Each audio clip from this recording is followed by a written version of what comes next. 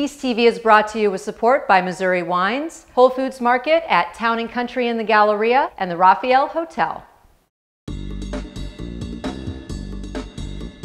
This episode is focused on the folks who are setting the standard in our region, including the people here at Kaldi's Coffee.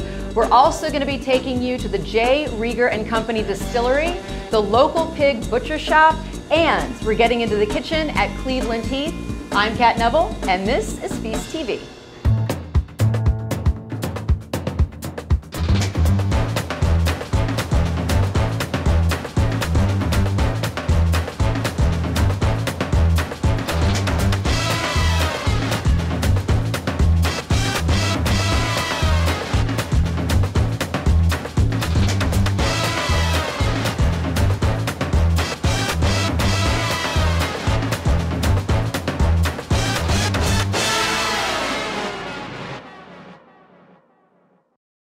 This is a very special episode of Feast TV because we are celebrating our Feast 50 award winners, and over 100,000 votes were cast. You're going to meet 4 of the top winners in this episode today, and we're going to be featuring Kaldi's Coffee. So we're making a coffee-infused panna cotta with a blueberry gastrique and spiced pecans, and that recipe is from Frank McGinty over at Kaldi's. We're going to be pairing that wonderful and very rich panna cotta with a vignole from Stonehill, and this is actually a late harvest vignole, and it's going to play really nicely with the sweet and tart gastrique that we're going to be putting on top of that panna cotta. So we'll get into all of this when we return from our first segment. Let's head to Edwardsville, Illinois, and meet the folks behind Cleveland-Heath restaurant. They've got a 1-2 punch in the Feast 50 and won Best Chef as well as Restaurant of the Year. We met in Salt Lake City back in about 2003 and had a pretty long mission to get together and put together a restaurant we wanted to open. But we knew we had some other steps to get here. We moved here to Edwardsville, or back to the Midwest in general, in like September of 2011, and we had the restaurant open by mid-November of 2011. So we didn't even sign the lease until October. So it just kind of snowballed, and the only way it could go was the way that it went. It kind of had its own mind, I think. It was kind of perfect because we can be indecisive a lot, so it went very quickly, and I wouldn't have had it any other way, I don't think. One of the cocktails that we're, I would say, really well known for, it's probably our top seller, is the Moonshine Mojito, which is super simple. It's a strawberry moonshine, just lime juice and simple syrup, a shot of soda, club soda, and there's a woman here in town who has the best mint I've ever had, and I think it's Kentucky Wonder. So all summer long, we just get these little Ziploc bags from her daughter on Saturdays, and it's fantastic. We have another cocktail right now that we are pretty excited about. It's called the Origami Crane, and it's in a champagne flute. It's a Jim Beam bonded whiskey with Luxardo apricot liqueur, Amaro Nonito. It's got a little bit of a Prosecco float over the top as well. It's a little lemon twist and a paper mache crane. It's cute. People really like it. I think that we're really approachable on a lot of fronts. We try really hard to leave out any pretension. We want anybody here that wants to be here all the time. We want to make sure that you have something sitting in front of you that you're really excited about. And if you find something that you don't like or you want to change it, we're open to everything. You know, if you wanted to have a great bottle of wine and really fancy entrees, you could do that, or you could come in and you could have wings and a beer and be out of here for under 20 bucks, and sort of something for everybody, I think, is what we set out to do, or a place that we would want to go twice a week if it were in our neighborhood. I don't know that when we set out we really had a mission in mind. I think he and I are sort of habitual barflies, and so we wanted a place where people could come and have fun and still get great food. We're going to do our chicken fried sweetbreads with green bean and mushroom casserole. They're poached sweetbreads, soaked in buttermilk and then deep fried. And then with the green bean casserole, local green beans, oyster mushrooms, and basically like a cream reduction. The green bean casserole is kind of a play on the Thanksgiving green bean casserole that served as like a potluck. We're going to do our pork belly. It's crispy braised pork belly with watermelon dressed with nook chom, mint, pickled jalapenos, and then kind of our house wing sauce, which is like a caramel sauce. So one thing that I think has really shined for us a lot. We have such great guests, like because the people that come in to eat, they're so excited to be here. It makes it so easy to have a good time, and the servers really enjoy taking care of them. And we're happy to have somebody that only wants to drink a Bud Light and have a BLT, and you know, like we said earlier, somebody that feels like they want a little bit of a more fancy steak and a bottle of Napa Cab, or you know, whatever that they need to have a great meal. Yeah, we want to make sure that everybody's happy, and we are in a town that's very grateful to have food, and they're excited to go out, and we're equally as excited to be here and to be a part of that.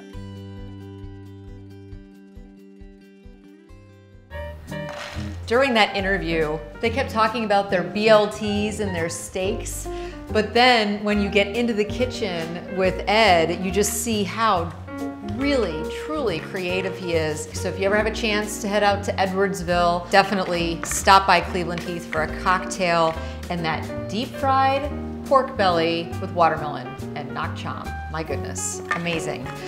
So I am making the spiced pecans for our panna cotta. This is a 1/4 pound of pecans, and this skillet is just on medium heat, and all I'm gonna do is toast these guys up.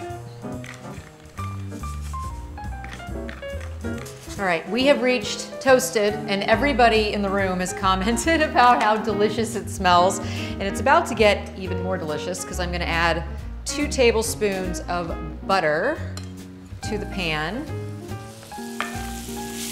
Now these pecans will keep really easily just in an airtight container, and it's the kind of thing that you can add to salads or use as a snack with cheese in the evening. And if you want to do a different kind of spice mixture or anything like that, feel free to play around. It's kind of a blank canvas. So I am going to add in those spices, and it's cayenne, cinnamon, and then also some kosher salt. And now it's just a tablespoon of water. And 3 tablespoons of brown sugar. All of this is going to caramelize and melt down and form this gorgeous glaze that's going to cover every nook and cranny of that pecan. Everybody can love fruit pies. My favorite pie is pecan pie, and especially if it has some bourbon added into it. So let's head off to Kansas City and meet the people who have brought the J. Rieger & Company whiskey brand back to life. It is a historic Kansas City whiskey that died an untimely death during Prohibition, and the great-great-great-grandson of the original founder, and then also Brian Mabey of the Rieger, have teamed up to bring this iconic brand back. They actually won Best Distillery in the Kansas City Feast 50 poll, so let's head to the East Bottoms now.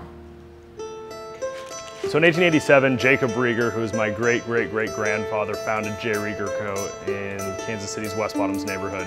In about 1900, his son Alexander Rieger took over and ran the company until Prohibition. And then 2 years after Prohibition, actually the trademark expired and it just sat empty. And then it wasn't until 2014 that we finally got smart enough to want to do something different with our lives, and here we are today. Relaunching this brand, J. Rieger & Company, is completely surreal and 100% unexpected. When I restored the mural on the south wall of the Rieger Hotel, it was out of excitement for learning about the history about J. Rieger & Co. We didn't know about the history of the whiskey company dating back to 1887. We didn't know that it started in the West Bottoms in Kansas City and then died with Prohibition in 1919. We discovered that along the way as we were doing the construction and working on branding the restaurant. Now, I'd be lying if I said that I didn't at the time think I would love to bring back the whiskey, but I also didn't know how realistic of an opportunity that was. It was sort of a spark. You know, it started something, but to now be here with the distillery open and having J. Rieger & Co. back in business is, it's very surreal. That's the best way I can put it. In researching the kind of whiskey that was popular during the 1880s when the company was founded, it was very common back then for manufacturers to blend in sherry. Today, this art form is completely lost. Nobody does it. However, it's still on the books. It's still a legally regulated form of making American whiskey, but nobody does it. And to discover that we could potentially blend sherry into our whiskey was an amazing opportunity, in my opinion. Not only did it pay tribute to the brand from the 1880s, but it was also, by today's standards, new and innovative. With America, you build a spirits brand mostly based on dark spirits, whiskey being one. And with that, we wanted to make sure that we had something that was very true to the pre-Prohibition brand. And so we came out with a pre-Prohibition whiskey style using the sherry. In doing so, we sort of created an entirely new category, which was very fitting to the pre-Prohibition brand. And so that was very important to us. Starting something from scratch, essentially, from the ground up, that you can actually build into a large-scale distillery isn't as common, nor is it going to be as common going forward. And that's really what we wanted to do. We wanted to take this company back to what it used to be before the pre-Prohibition years. And we feel like we're on the right track to do so in leading off with our Kansas City whiskey and then going into other spirits as we progress. The #1 cocktail I like to make with the Kansas City whiskey is called a horse feather. And the horse feather is pretty much a simple highball using our whiskey, ginger beer, a couple dashes of Angostura bitters, and a squeeze of lemon. It's super easy to make. So the Kansas City whiskey, it's got multiple layers. It kind of goes on and on. There's a lot going on in this whiskey. It's very complex, and it's a blend unlike any other. It's so interesting that there's sherry added to that whiskey. And actually, there is sherry vinegar in our gastrique that we're making. And gastrique sounds like a very fancy term, something that must be very difficult to make, and it's actually extremely simple. So you'll notice I just put in 1 cup of sugar into the pot, and now I'm adding in 1 entire cup of sherry vinegar. And now into the pot is gonna go 2 cups of blueberries. All of this is going to just simmer together until it gets syrupy and reduced. Again, crazy easy. And this is allspice. If you can take a look at it, it almost looks like a peppercorn in a way. And normally you buy allspice already ground up, but in this case, we're gonna be using it whole. So it's going to impart that aroma, but then when we strain the sauce, it's gonna come right back out. So now I'm just gonna bring this up to a boil.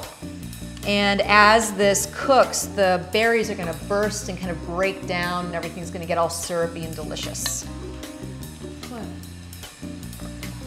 It's been, I don't know, about 10 minutes or so, and this is thick and syrupy, and I have also, just so you know, added in a little bit of salt and pepper.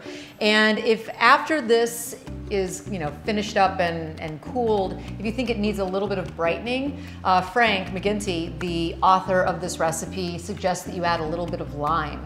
And as I mentioned at the top of the show, Frank is with Kaldi's Coffee, and we're making a Kaldi's Coffee infused panna cotta. So while I strain our blueberry gastrique, I want you to head with me over to their new roasting facility in St. Louis.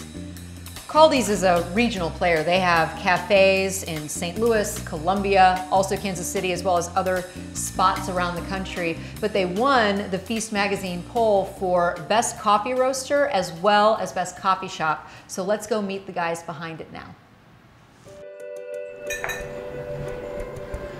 I just can't do it. I'm trying really hard to make noise.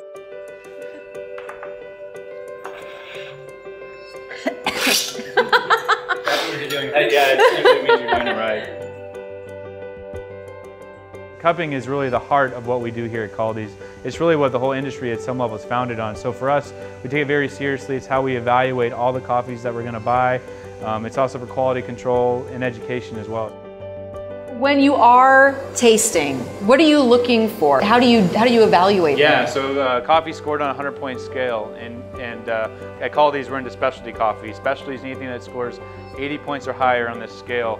The scale is mainly used internally, so it's not something that's broadcast to customers necessarily, but it's really a tool, a training tool, but it's also a way to communicate all over the world globally. It's really the international language of coffee.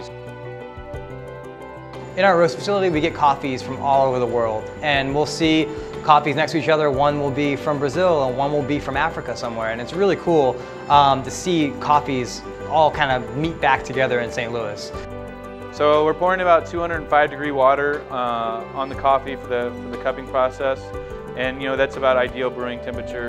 And one thing about cupping, and the reason why we do it and the way we do it, is it's an easy process and it's repeatable. This can be done all over the world by people in labs in Ethiopia, Brazil, to Sumatra. So that's an important part of it. You need a grinder, you need clean hot water, and you need coffee, fresh coffee roasted.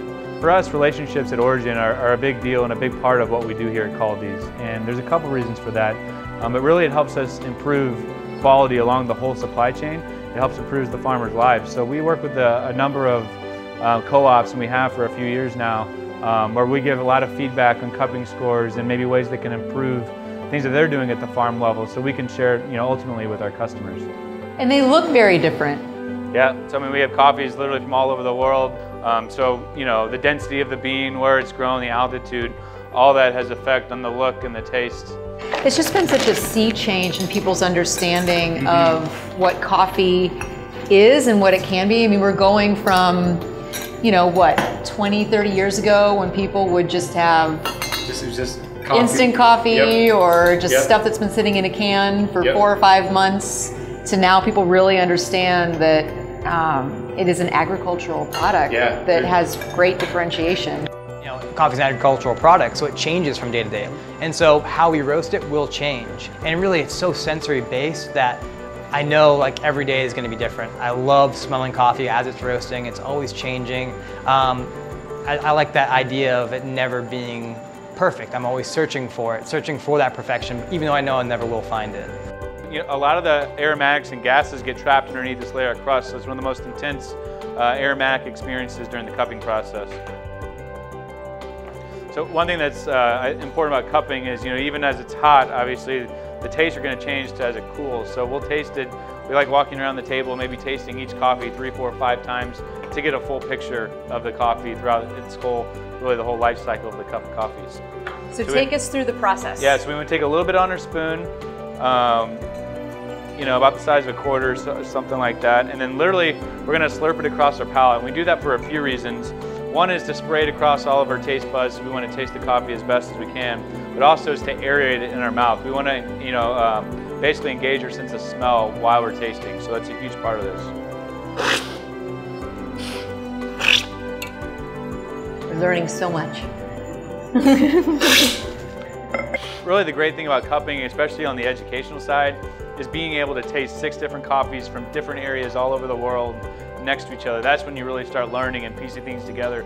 Like, what does this great Ethiopian coffee taste like? Well, when you're just tasting it next to other Ethiopian coffees, your reference isn't quite the same. So having all these on the table is a big deal. And that's the other thing I said too, is coffee's so personal. Like, when you're tasting this, this is a great coffee, but so is that one. And this might be in your taste preference zone and that one not, and that's okay. Really, we like to get people excited about it and hopefully open that door to where they are excited and they're interested. So that's really the key for us. Quality is very important to us because, I mean, it's the basis of everything we do, and obviously coffee's #1. So we're passionate about it. We love sharing the story, and just getting into the detail like this is what's fun. That's the cool part of what we get to do, and then sharing it with people. So yeah, I think it's what we do. So now we're going to make the panna cotta, and the first thing I want to do is bloom my gelatin. If you've never done that before, all you do is pour the gelatin powder on top of water. That's 3 tablespoons of water, and you just wait for it to dissolve. So we've got about ½ a cup of coffee, and you want to make sure that the grind on the coffee is not super fine, because then it'll be really difficult to strain the coffee grounds out. So just a tip. I'm also going to add in a couple tablespoons worth of sugar to sweeten it up. Then a cup of whole milk, and then 3 cups of cream. This is going to come to high heat very gently. You don't want to curdle your milk or anything like that. This is not a classic panna cotta. There are no eggs. This is not truly a custard. It's being thickened just with the gelatin and then also kind of that thickness of the goat cheese. And I would also suggest playing with things. If you don't want coffee, you could infuse this with tea. You could also drop in some fruit. There are a lot of different ways that you can play with this very basic recipe. One thing that you want to be really careful of, because it's coffee, is that you don't over extract that flavor. There is a batch that I made last night, because they have to let this rest for about 12 hours. And when I made this batch, I turned my back and I let it boil. If you do boil it, just be aware that you might end up with a little bit of a bitter edge to it. Adding in my gelatin. It's got that beautiful foam to it. Now I'm just going to add in that goat cheese, 7 ounces. This recipe could not be any more simple. All I have to do is strain the mixture, and then I'm gonna ladle it into ramekins. I do want to make sure to get all of those coffee grounds out, and so because I don't have a fine mesh strainer, I just have a regular one, I'm just using some cheesecloth. So Frank over at Kaldi's is known for putting on these fantastic coffee dinners where everything is infused with coffee. There are just a lot of different ways to use the flavor of coffee beyond just as a beverage. You do want these to sit in the fridge for really at least 12 hours. I mean, it needs a good amount of time just to get set up. So I'm gonna go ahead and finish all of these guys up. And while I do, I really want you to get to know Alex Pope. He's an incredibly talented butcher and also chef in Kansas City. He has the Local Pig, which is a locally driven butcher shop. Also, he's opened up Pigwich next door, a second Local Pig location, and Cleaver and Cork. He's incredibly talented, and he won Best Butcher, Best Charcuterie, and Best Chef in Kansas City. So let's go and meet him right now.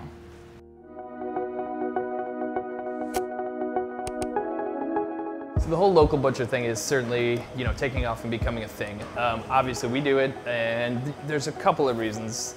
First and foremost in my mind is access to the best product. As a chef, as a consumer, if you want the best product, you have to go to a small scale producer. And if you want to get a small scale producer, you need a middleman, which is our butcher shop. And the second reason is, a lot of people are wanting to know more about their meats. If you're interested in animal welfare, or if you're interested about quality and you want to see us breaking food down, you can come and watch and you can see exactly what's going into your product, and you have no questions about it.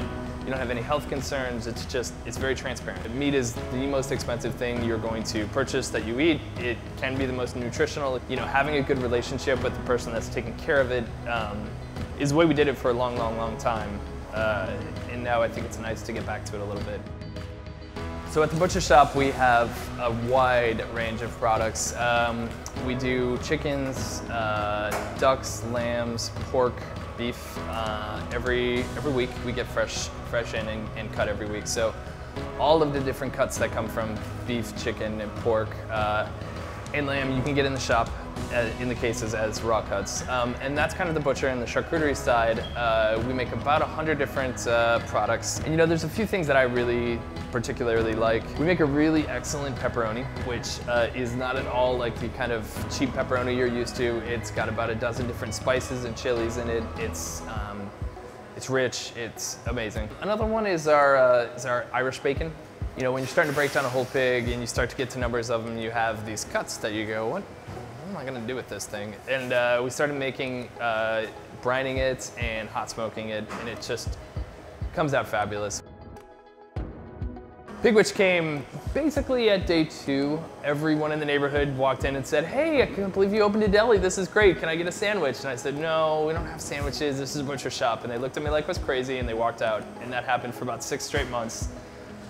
And finally I said, all right, fine. We'll do this. It really has barely changed in the last 2 years. We do 4 sandwiches every day. We do a double cheeseburger, a cheese steak, falafel, and a banh mi. And then every day of the week, we do a different sandwich. So every Monday, we do a Cuban. Every Tuesday, we do brisket. Every Thursday, we do pork tenderloin. We make one side, which is potato chips. We make them every morning. Somebody gets here at 7 a.m. And we fry about 100 to 150 pounds of potatoes every morning. There'll be lines out the door during the summer. So at Cleveland Cork, what we do is a lot of classic and kind of more interesting meat cuts. You know, we do a pork jowl appetizer. We do just the money muscle from the pork shoulder as a smoked option. And it fits kind of nicely into what we do here in the sense that it's all still locally raised meats. It's still a lot of charcuterie, and it's all homemade, handmade stuff, all from scratch. So it's really a nice representation of all the things we do at Local Pig in a slightly more upscale environment. It's a nice addition to what we're doing. You know, coming to Local Pig is kind of is a whole experience in and of itself. You know, we don't have a lot of peers per se in this market. What we set ourselves apart with is, again, the local and humanely sourcing. You know, we take pride when we can flip a vegetarian into getting back on the meat train because they can feel good about what we're doing here. There's that, and we do a lot of really fun, interesting, bold flavors. Subtlety is certainly not what we're up to. Lots of fresh citrus, spices, herbs, all sorts of strong flavors. I think that's what our customers really react to is, you know, really good customer service, really good products, and excellent sourcing. But we're doing a great job so far, but we have a lot more to do.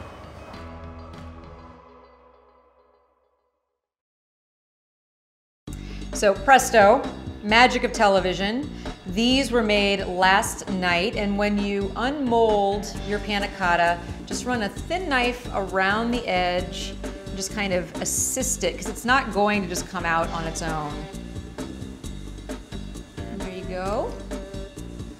And gastrique, because it has that sweet and sour flavor profile, it's great on desserts, but it also is something that is terrific on meats. So think about it to kind of dress up a pork dish, kind of like what we just experienced from the Local Pig. So we have our gastrique on top. We're gonna garnish with some of these salty and spicy pecans. So to pair with this really very complex dessert, you need something that's assertive and is going to stand up to it. And so this late harvest vigneault from Stonehill Winery is going to be a terrific pair. Late harvest wines are very, very rich and delicious. And Stonehill is located in Hermann, Missouri, which is right in the middle of the state. So I'm going to go ahead and dig into this panna cotta, and I also want to mention that this happens to be the 5th anniversary of Feast magazine. Every time we do the Feast 50, it's our anniversary issue, and this happens to be number 5. So I want to say cheers to all the folks that make Feast possible. It's been a great 5 years, and I'm looking forward to the next 5. See you next time.